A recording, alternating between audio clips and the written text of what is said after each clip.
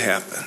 I think when the Navy started off, they had a really good plan. They were going to build 2 ships, experimental ships, using commercial yards and commercial derivative designs, because they had a rough construct of a new mission, the Littoral mission, and they wanted to use some ships to see what they could do with it, which I think was a good idea.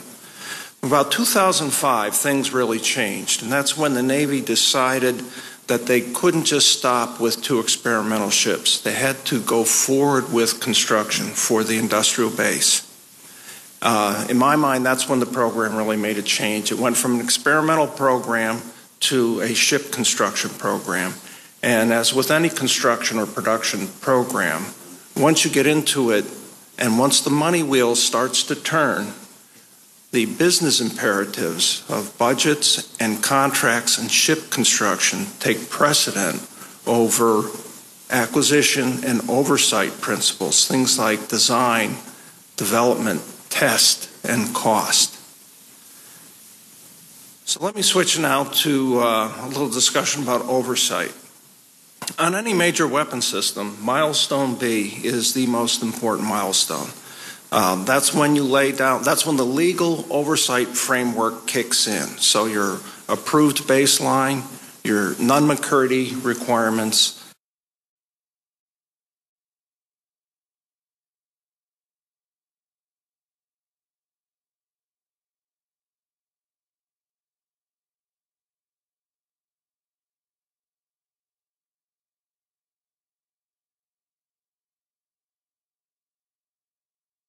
B decision was made in 2011.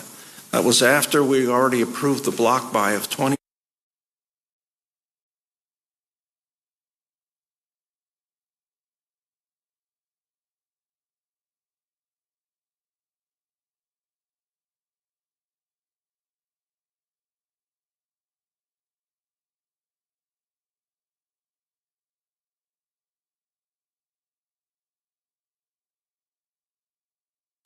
So mission modules, turning to those were actually produced before the milestone B decision to keep pace with the ship. So what we had was, in my view, a highly concurrent buy before fly strategy on an all new class of ships. And I think the picture for oversight for the frigate program is concerning. It's not going to have milestone decisions. It's not going to be a separate program. There won't be a milestone B. You're not going to have non-McCurdy protections for the frigate itself. You won't have a selected acquisition report on the frigate itself.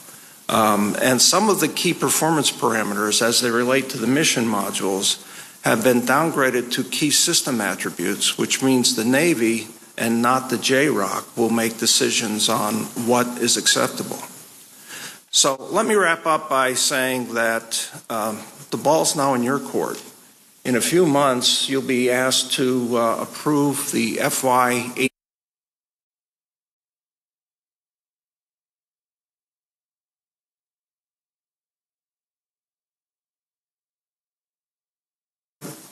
you're going to be rushed again. You're going to be asked to put in upfront approval for something where the design isn't done, we don't have an independent cost estimate, the risks are not well understood, and oh, by the way, the mission modules still haven't been demonstrated yet.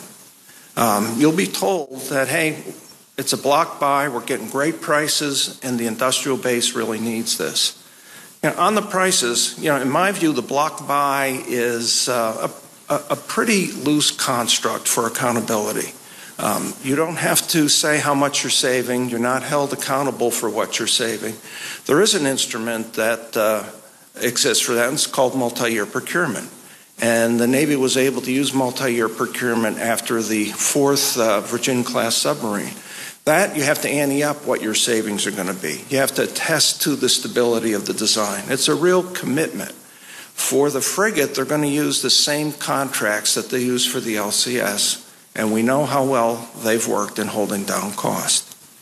On the industrial base side, as we've looked past the past 10 years, we've seen a lot of decisions made to protect the industrial base. And again, this is an industrial base we didn't think we were going to create because we were using commercial firms.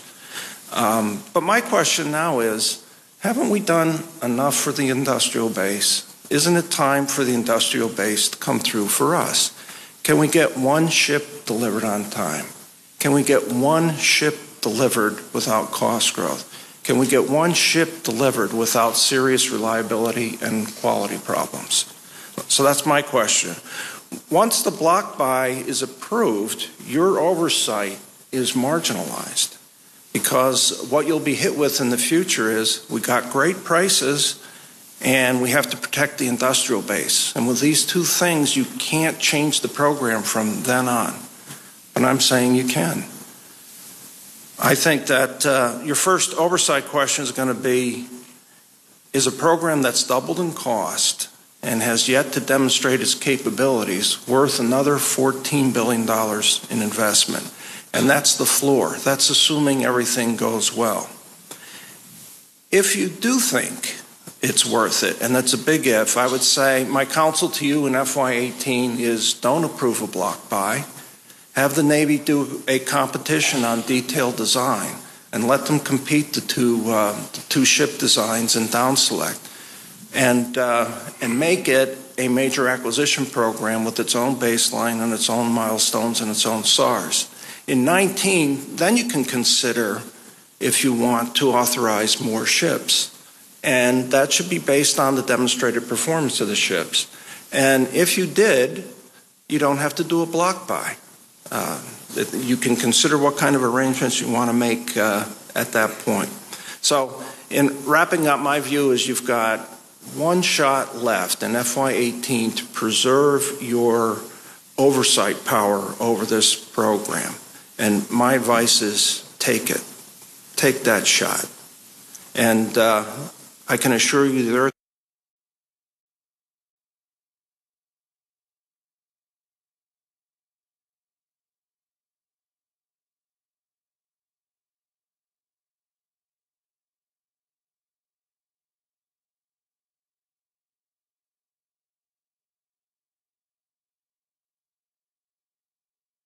picture, but facts are that the LCS was initially expected to cost $220 million per ship. That was the testimony before this committee.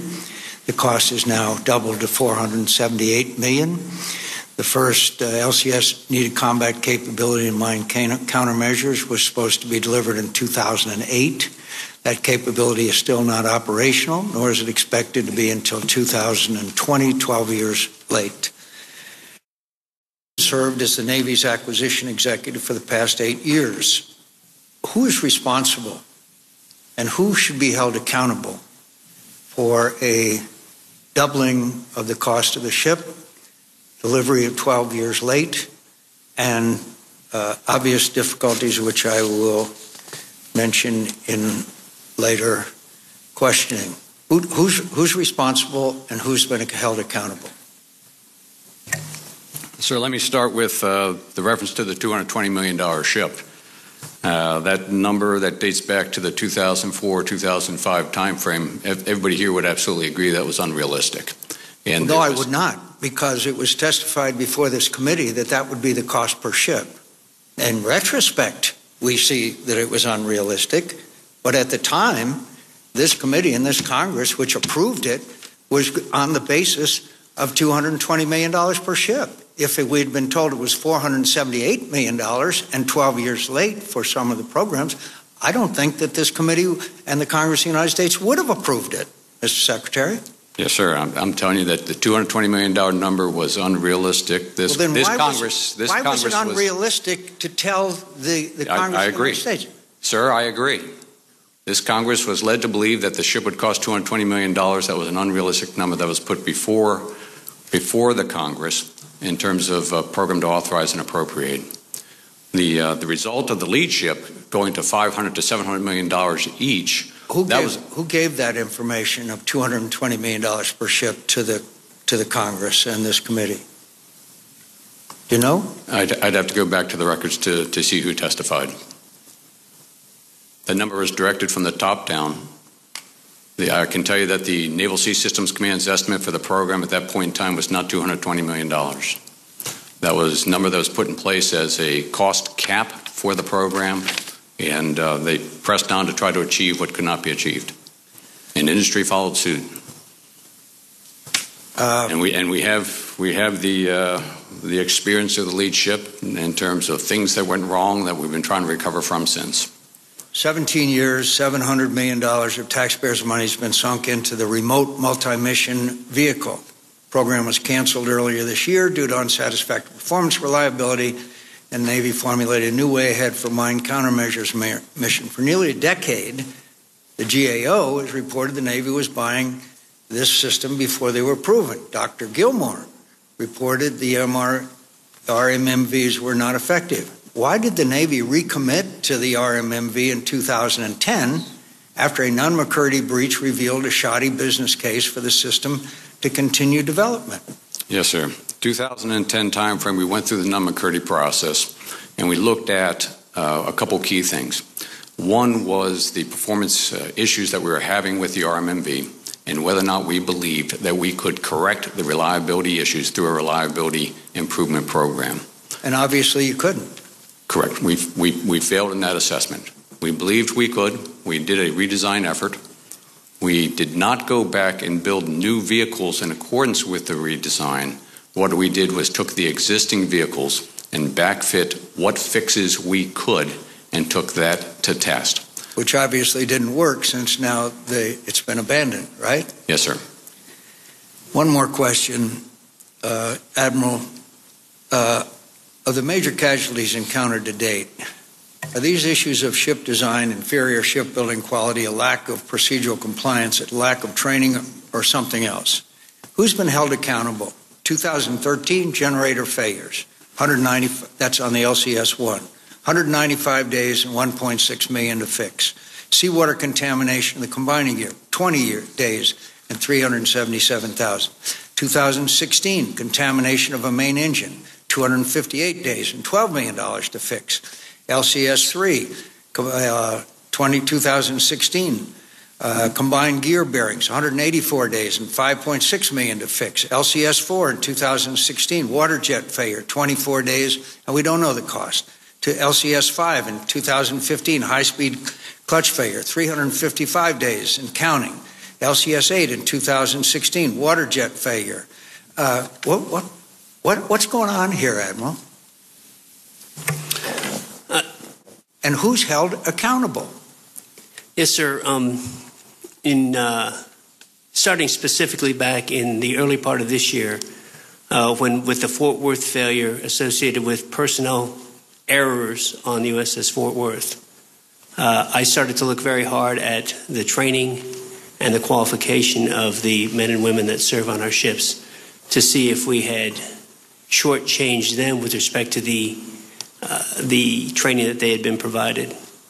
Who's held accountable for that? They were not well trained. Somebody's supposed to train them. Absolutely, sir. Was it you that was in charge of that? I am responsible for training the men and women on these ships. Should you be in your job? Yes, sir. I believe I'm capable of fulfilling the responsibilities. What I did find was that the training that we had provided to the young men and women was insufficient in reviewing two casualties, and specifically the one on the Fort Worth and the one on the Freedom. These the men and women, I stepped back and got our Surface Warfare Officer School to conduct an assessment of the engineering knowledge of the men and women on the ships. It was found to be deficient. One of the things that we found was that, and that I directed, was that we start to import much more of the training that we've been relying on for the vendors to provide to our sailors that serve on these ships. And so, given the fact that we have pulled that engineering training in, given the fact that we have are moving to get the curriculum necessary in order to be able to get the right knowledge into their heads in order to operate the propulsion plants, I think we're in a much better place going forward. Specifically,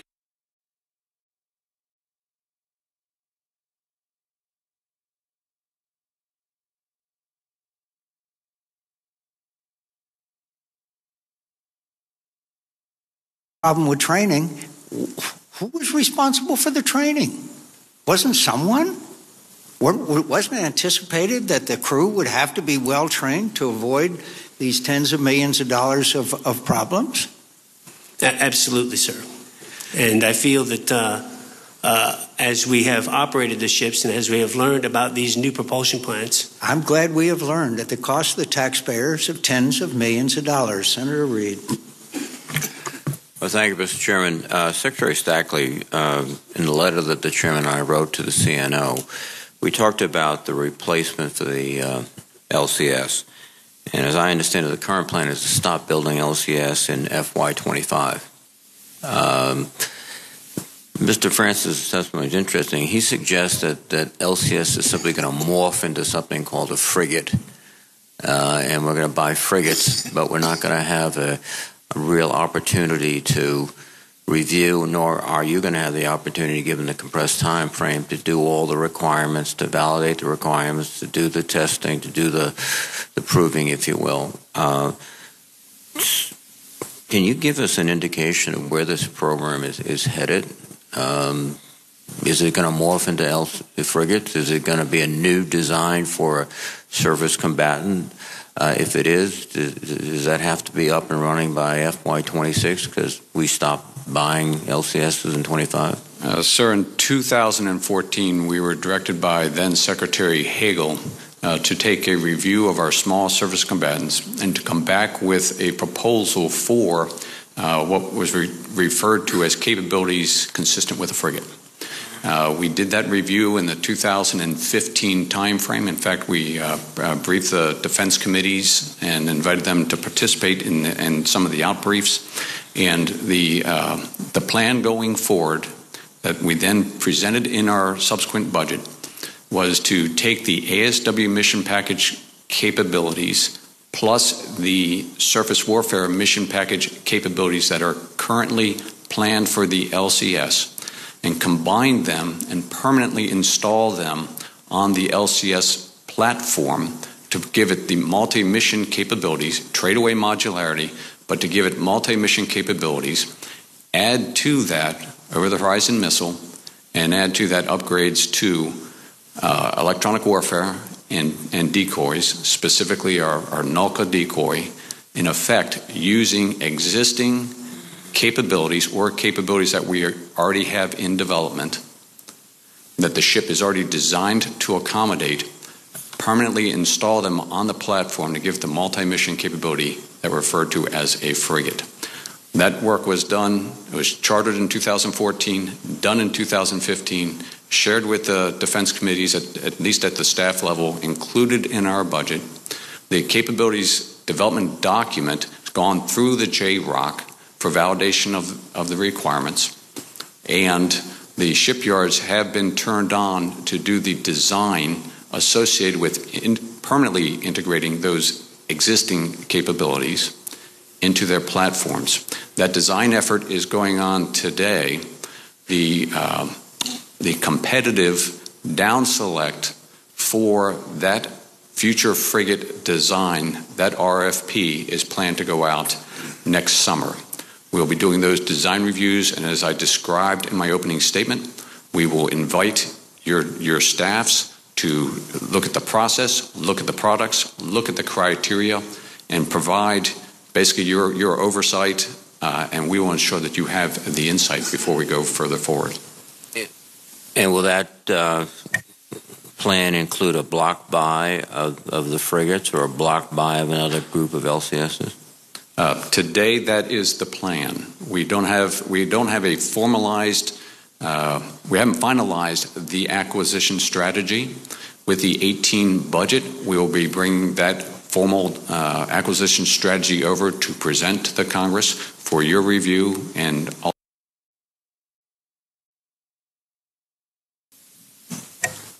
Yes, sir.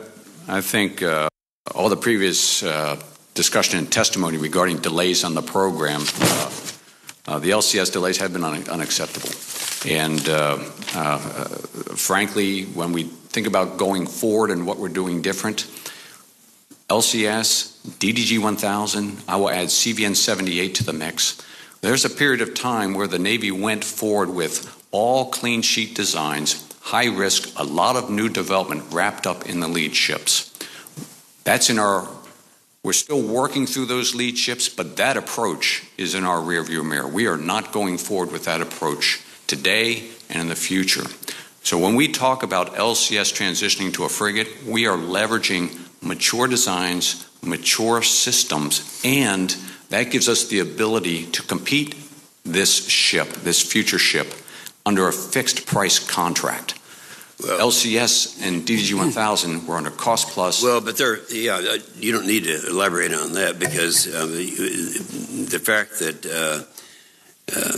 in 2013, 5 of the 8 LCS delivered to the Navy have experienced significant engineering casualties, and then it gets worse and worse. USS Montgomery, and we've talked about all of this, but Mr. Francis, you've been at the GAO for quite a while. How long? 42 years. 42 years, and you've been doing the same types of things that day, evaluating military systems and so forth? I have to keep doing it till I get it right, Senator. Yeah. No, I'm serious about this, because you've watched all of this, and one of your recommendations was, quote, there are a lot of good recommendations in your final part of your statement. It says Congress should consider not funding any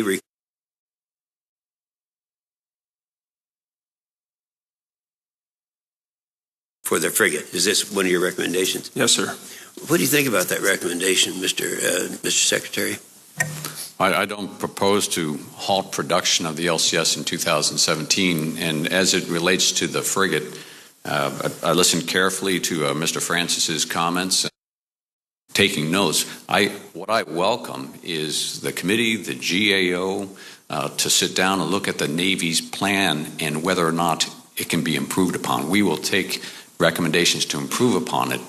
But in terms of the fundamentals of locking down the requirements, stable design, ensuring that we have a competitive fixed price approach to the frigate, I think all those fundamentals that you all would want us to do, we've got in place. Admiral Rowden, what do you think about that specific recommendation? Sir, I agree with Secretary Stackley in his approach. Well, so you don't agree with that recommendation and carrying out that recommendation as a partial solution to the problem that we're discussing? I'm sorry, sir? I'll read it again. Congress should consider not funding any requested LCS in the fiscal year 2017 and should consider requiring the Navy to revise its acquisition strategy for the frigate. No, sir, I would disagree with that recommendation. Mm-hmm. Well, for the record, I'd kind of like to have you, both of you, elaborate on what is wrong with that and what is a better solution. I know we've had a long hearing here and we've heard a lot of things, but I read these things, and particularly when it comes from someone who's been doing this for such a long period of time. And I would also say, Mr. Francis, I would like sometime to sit down with you, not just on this stuff we're talking about in this committee, but on some of the others that I mentioned that we have had to suffer through FCS and all that. I'd like to do that, Thank you, Senator. Mr. Chairman. Mr. Francis's suggestions to this committee. This is probably a question that can be responded to by either the Secretary or the Admiral. So one of Mr. Francis's suggestions is that we not okay the block buy strategy for the frigates. And I'd like to know what would that kind of strategy or our not okaying this block buy do to the industrial base, and what kind of message would that decision by this committee give to the Navy's acquisition strategy in other programs? Well, let me start by trying to describe a little bit about what the block by itself is. We are going to go out and down select the frigate to a single shipbuilder. We plan to procure 12. We want that shipbuilder to go out to its vendor base and secure long-term agreements with its vendors as best as possible so that pricing and stability across the industrial base will support the program. So, Mr. Secretary, if I can get a clarification then, the concern with the block buy is that it doesn't really interject the kind of competition that Mr. Francis thinks would be warranted. Was that your point, Mr. Francis? Well, actually, Senator, I think the competition could be done under the detailed design phase. My concern is oversight for this committee. Once you approve the block buy, now the Navy will execute And I would believe they would do a good job of trying to lay out a program. But your opportunity to influence what gets done is going to be largely compromised once you approve the block buy. So your ability in the future to make changes is going to be limited. So, Mr. Secretary, your explanation seems to go to the competition aspect of the suggestion, but apparently it has much more to do with our ability to provide oversight. And when we a block buy, then we are letting go of the oversight responsibilities that this Congress has. Can you respond to that aspect?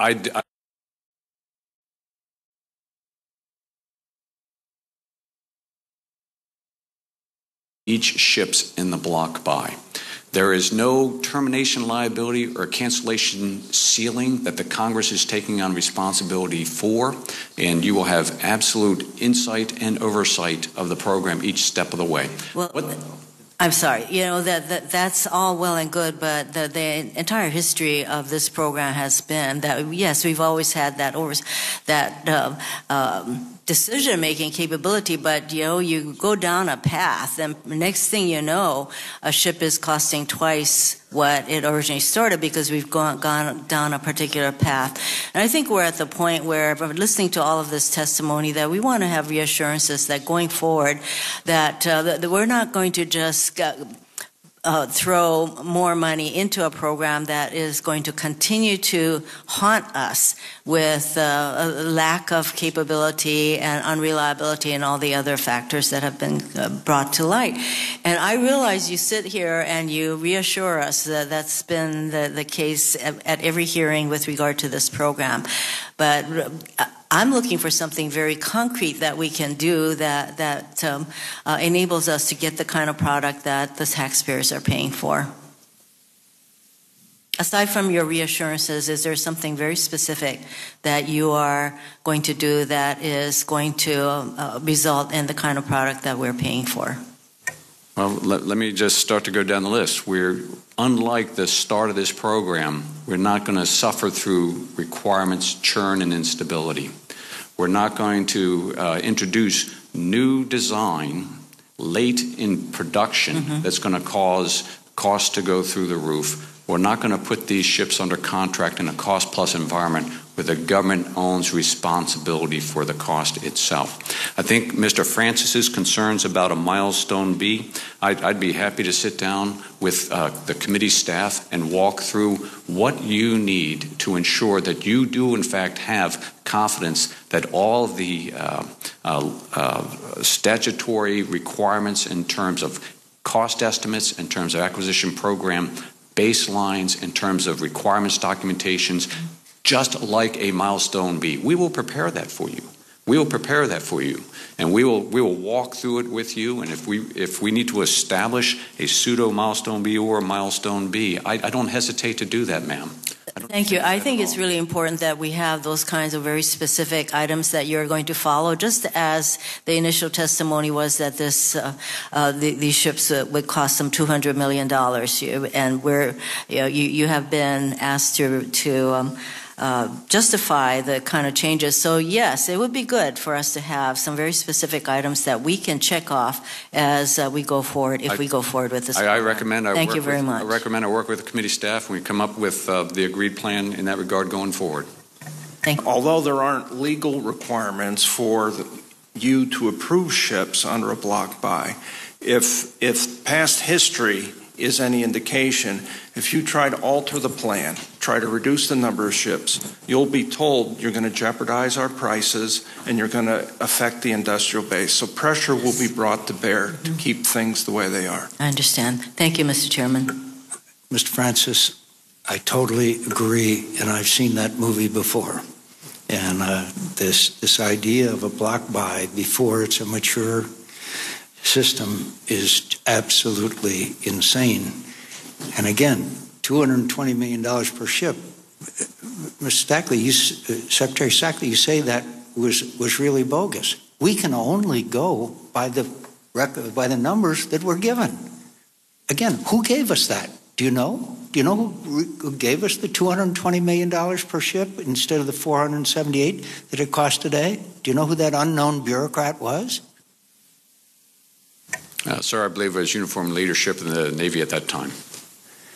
It was all the uniform Navy that was responsible for it. I didn't know that the uniform Navy was responsible for this kind of acquisition. I thought it was the civilian side. Senator A.A. Thank you, Chairman. I just want to thank the Chairman for his very important focus on the issues with the LCS. And I want to also thank Mr. Francis for his very good insight as to how we could try to really bring back some real oversight over this and the cost overrun. So I thank you for that. Dr. Gilmore, I want to, on a different topic, wanted to ask you, right now, OT&E is currently planning an F-35 versus A-10 comparison test. And I also want to thank the Chairman for the work that we've done together to make sure that there's not a premature retirement of the A-10 because of its important capacity to provide close air support for our troops on the ground and the importance of that close air support. So I've been getting some mixed signals between what has been happening with the Air Force. The Air Force Secretary testified before this committee that the A-10, that in fact the F-35 won't replace the A-10. And so this comparison testing for what happens in terms of close air support is very, very important. And in fact, I want to thank the Chairman as well for working, and it was an honor to work with him to make sure that there are provisions in the NDA, which we are going to consider shortly, hopefully next week, that will make sure that this comparison test is done before there is any retirement of the A-10. So I want to ask you where the comparison test process is and also how that process will be conducted in a thorough way. I, in conjunction with the commander of the Navy's Operational Test and Evaluation Force and the commander of the Air Force Operational Test and Evaluation Center, the three of us approved a detailed plan for all of the testing in F-35 operational tests this past summer, including in particular a comparison test. So there's a detailed design that's on the record that the three of us have approved. Doesn't mean that my successor might not change that, but it's a good plan, and I hope that that won't occur. The test design includes comparison testing with the A-10 and the F-35 conducting close air support, combat search and rescue, and forward air controller airborne missions. It's a rigorous test. And if it's conducted, it will provide excellent information on how well the F-35 can conduct those kinds of missions in comparison with what the A-10 can do. We're also going to be doing other comparison testing, suppression of enemy air defenses with the F-16 and surface attack with the F-18. And again, the justification for all of these tests, these comparison tests, comes back to the requirements that the Air Force Chief of Staff has approved. And those include specifically, as I think I said in the last time that I appeared before the committee where I read them from the requirements document, that the A-10 is meant to take, or excuse me, the F-35 is meant to take on the role of the A-10. I mean, that's just unambiguously stated in the requirements document. I understand there's been debate and testimony that's confusing about it, but you can refer to that document and it's there in very plain English. Well, that's excellent because we're going to find out whether that measures up. Now, with regard to conducting that test, my projection is that the operational test for the F-35, which will include this comparison test, will not begin in all likelihood until late calendar year 2018 or early calendar year 2019, because my estimate is that mission systems testing is not going to end until July of 2018. And at that point, you could get a fleet release of the mission systems capability software together with the mission data file, which enables the aircraft to actually deal with the threat environment. And the Joint Program Office's own projections are that that mission data file won't be ready until the summer of 2018. You can't do meaningful testing until that time. Does that mean that the F-35 is not ready to engage in combat? Until it has a mission data file that's verified and accredited, it would not have the capability to deal with the threats that we're spending $400 billion to have it deal with. And the program we're dealing with ISIS in Syria and Iraq as we speak using the A-10. Correct. That's not why we're buying the Is F-35. the F-35 ready to assume that role? There are people who argue it could. I kind of wonder about that argument because right now the capability that the F-35 has is 2 air-to-air missiles and 2 bombs with limitations in close air support that actually are that are significant and discussed in detail in the Air Force's own IOC readiness assessment, which states clearly that the current F-35 with the Block 3I software does not provide the close air support capability that our existing fourth-generation aircraft provide. So that's a quote from an Air Force report. I have written evaluations that are consistent with that quote. And then there are the problems with F-35 availability. The fleet-wide availability is at best 50%, sometimes bottoming out around 20 or 30%. So why it is that a commander would choose to send an aircraft that has 2 bombs, limited endurance, low availability to fight ISIS is, I think, and the cost of a question. The cost of an F-35 is per copy roughly. You know, I hesitate to give a number. It's well over the initial cost estimates. I think it's it's between 80 and 100 million. It's coming down. And the cost of an A-10? Mr. Chairman, I don't know. Except that a lot less. The A-10 has the lowest cost per flying hour. Oh, yes. So I don't think we're going to have the lowest cost per flying hour with the F-35. I believe the A-10 is $15 million per time. May I follow up briefly, Chairman, on one other issue with regard to the A-10? So given the timing that we're hearing this comparison testing, one of the provisions that's also that if the NDA is passed, which we hope it is, that has been publicly released is that the Secretary, one of the issues that I've been going back and forth with the Air Force on has been the actually removal of not ensuring that the A-10 continues to be viable.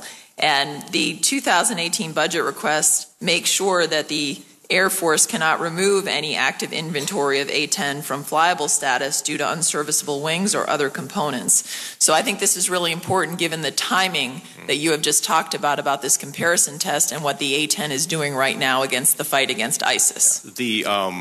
So let me just be as clear as I can be about the timing. So if I'm correct, we wouldn't start training for the operational test until mid-2018, which takes about 6 months. Then the test would be conducted beginning in very late 2018 or early 2019.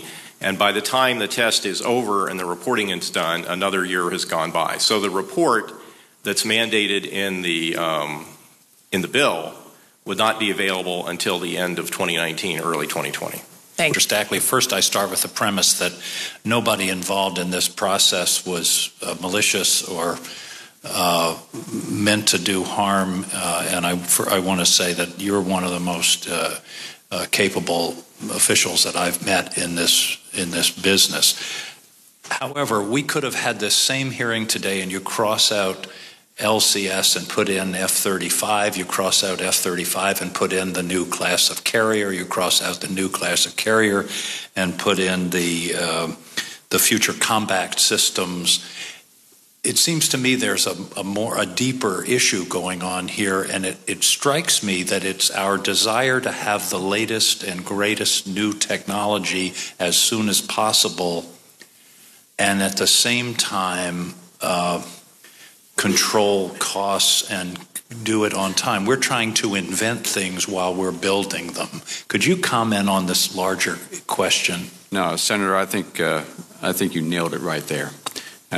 We've spent a lot of time reviewing programs that either have failed or have just gone out of bounds in terms of cost and schedule.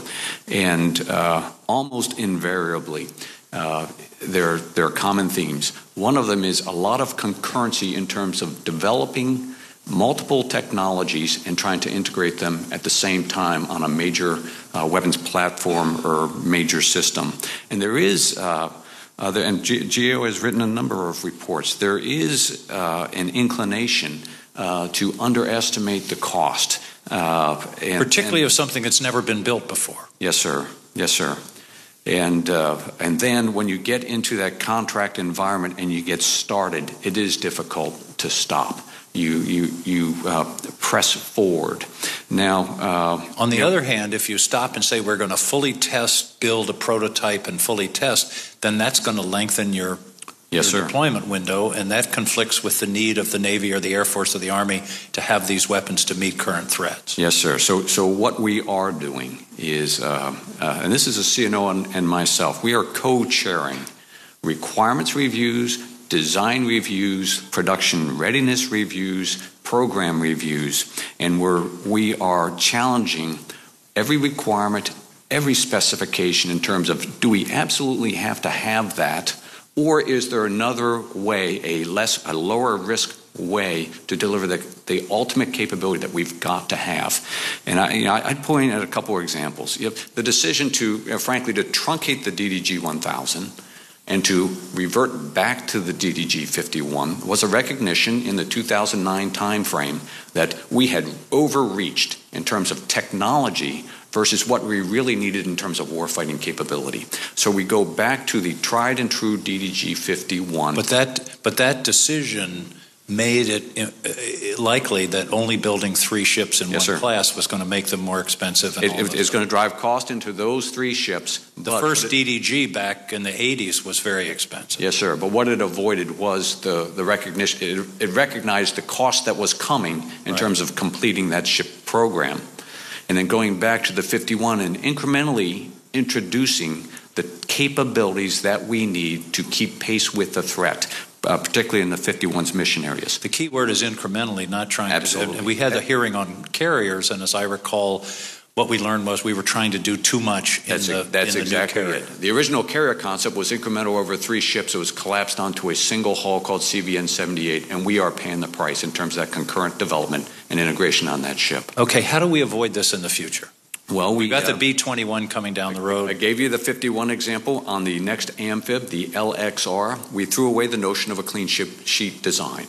We took the proven LPD-17 hull form, and what we're doing is tailoring that ship to meet the requirements associated with replacing the LSD-41. That was a year-long effort with myself, the Commandant, and the CNO, co-chairing those design reviews to get down to a design that we're confident that it's mature enough, we're not introducing unnecessary risk, we understand the cost, and now we're ready to put it into the It seems to me, though, that one of the